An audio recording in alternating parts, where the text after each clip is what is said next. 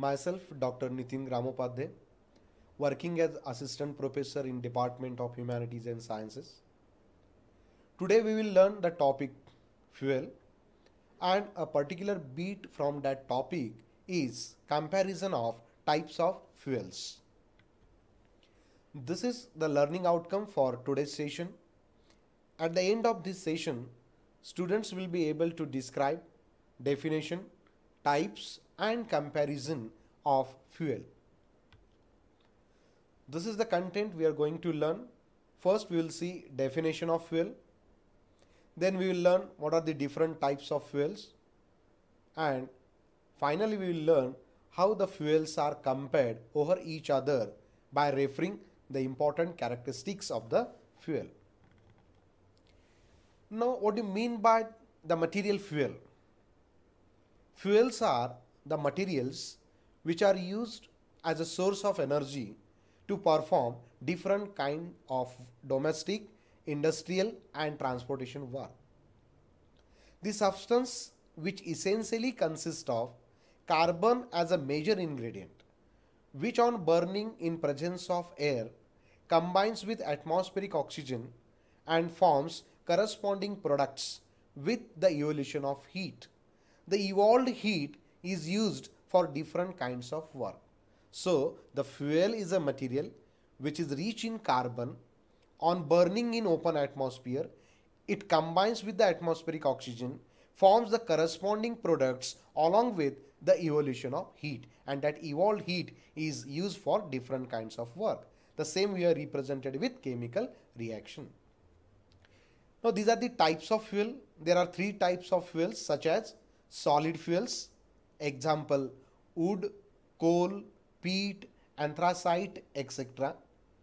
Second one is the liquid fuels, example petrol, diesel, crude oil, kerosene, etc. And the third one, gaseous fuel, example natural gas, biogas, chemical gas, etc. So these are the three types of fuel. Now just we'll start our main point, that is how these fuels are compared over each other. So this is the first comparative point known as ignition temperature, and this comparative point we have to compare on solid, liquid and gaseous fuel. Before comparing, we'll see what we mean by ignition temperature. So ignition temperature is the minimum temperature at which the fuel is required to heat so that fuel undergoes combustion continuously. And a good fuel is which possesses moderate ignition temperature, because higher ignition temperature causes difficulty to maintain and lower ignition temperature causes accident. And therefore, by knowing the meaning of ignition temperature, now we will see the comparison. Solid fuels have higher ignition temperature, liquid fuels have moderate ignition temperature, and gaseous fuels have lower ignition temperature. This is the second comparative point known as calorific value. Before starting the comparison, again we'll see what do you mean by calorific value. Calorific value is the capacity of fuel to supply heat when a unit mass of fuel is burnt completely. Solid fuel contain low levels of carbon, liquid fuel contains moderate levels of carbon, and gaseous fuel contain more levels of carbon. Therefore, solid fuels have low calorific value, liquid fuels have moderate calorific value, and gaseous fuels have higher calorific value. A good fuel is a fuel which possesses higher calorific value. Now just we have learned the explanation, what do you mean by calorific value, that we can correlate with the definition of fuel also, because the amount of the heat that is evolved by burning any fuel, it mainly depends upon what is the level of carbon present in that fuel. If the carbon is more, automatically the heat will be more. If the carbon is moderate, the heat is moderate.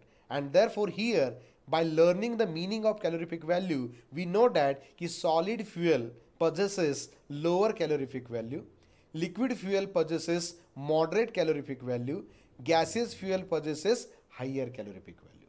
And finally, we have learned that a good fuel is a fuel which is reach in the calorific value, because the heat is directly used for different kinds of work, and therefore we are expecting that a good fuel should possess more calorific value.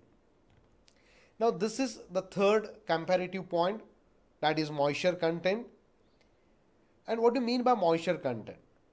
We know that the source of all types of fuels is in nature. Therefore, there is a more possibility of coming moisture inside the fuel sample. Only the solid possesses more moisture, liquid possesses moderate, and gases are free from the moisture content. So what is moisture content? It means the amount of water present in a fuel. The origin of all types of fuel is in nature. Solid fuels are mainly obtained from the trees. Therefore, solid fuel consists of more moisture, liquid fuel consists of moderate moisture, and gaseous fuel is free from moisture content, and a good fuel is a fuel which is free from moisture content. Because moisture content is again related with the calorific value. If the moisture content is more, the calorific value is low, and if the moisture content is nil, the calorific value is higher. And therefore, if you apply this knowledge for comparison, we'll come to know that solid fuels are more in moisture content, liquid fuels are moderate in moisture content, and gaseous fuels are free from moisture content.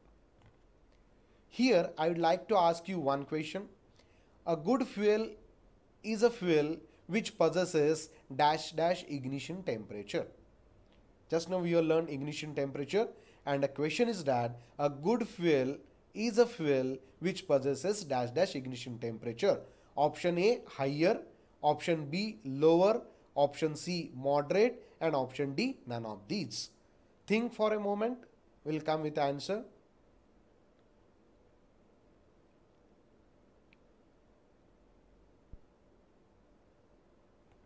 And the correct answer is option C, moderate ignition temperature. Because we have learned, if the ignition temperature is higher, it is difficult to maintain and create. And if the ignition temperature is low, the possibility of catching the fire is more. And therefore, a good fuel is a fuel which possesses moderate ignition temperature. Now this is the next comparative point, that is velocity of combustion. Now what is velocity of combustion? It means the speed at which the fuel undergoes combustion. As solid fuels are low in carbon and more in moisture content, it shows lower velocity of combustion. Liquid fuel consists of moderate levels of carbon and moisture. Therefore, its velocity of combustion is moderate. Gaseous fuels are rich in carbon and free from moisture. Therefore, it shows higher velocity of combustion. And a good fuel is a fuel which possesses moderate velocity of combustion, which is easy to maintain and to control also. So what is velocity of combustion? The speed at which the fuel undergoes combustion, and it mainly depends upon the percentage of carbon also and the amount of non-combustible matter also. And by referring that, the comparison is that solid fuel have the lower velocity of combustion, liquid fuel have the moderate velocity of combustion, gaseous fuels have the higher velocity of combustion. This is one more comparative point, that is products of combustion. Now why we have to learn the products of combustion? Because when any fuel undergoes combustion, depending upon the type and amount of non-combustible matter, it emits some byproducts into atmosphere, into environment. And that is related with the environmental quality. Nowadays we are facing a lot of issues with environment, and one of the major reason for environmental issues is the combustion products. So what is that explanation? Solid fuel is rich in non-combustible matter, moisture, and volatile matter.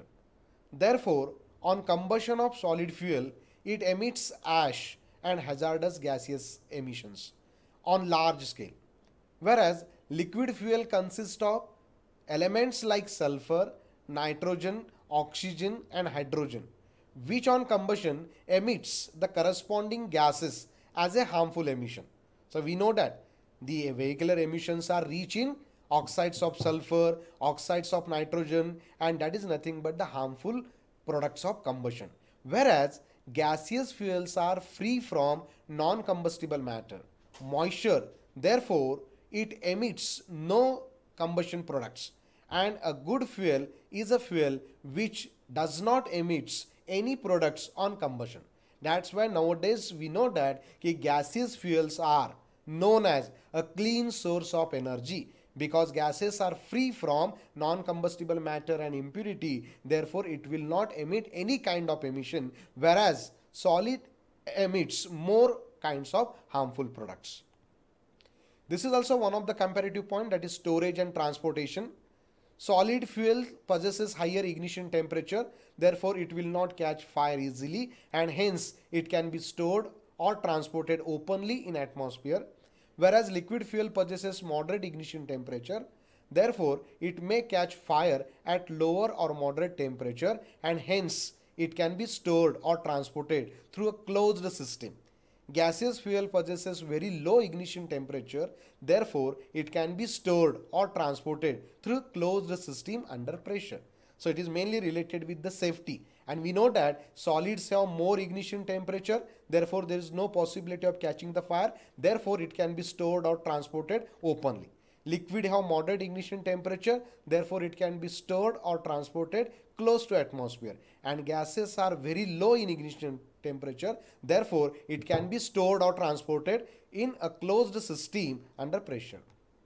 So all this I have referred by using a textbook of engineering chemistry written by Jain and Jain. Thank you.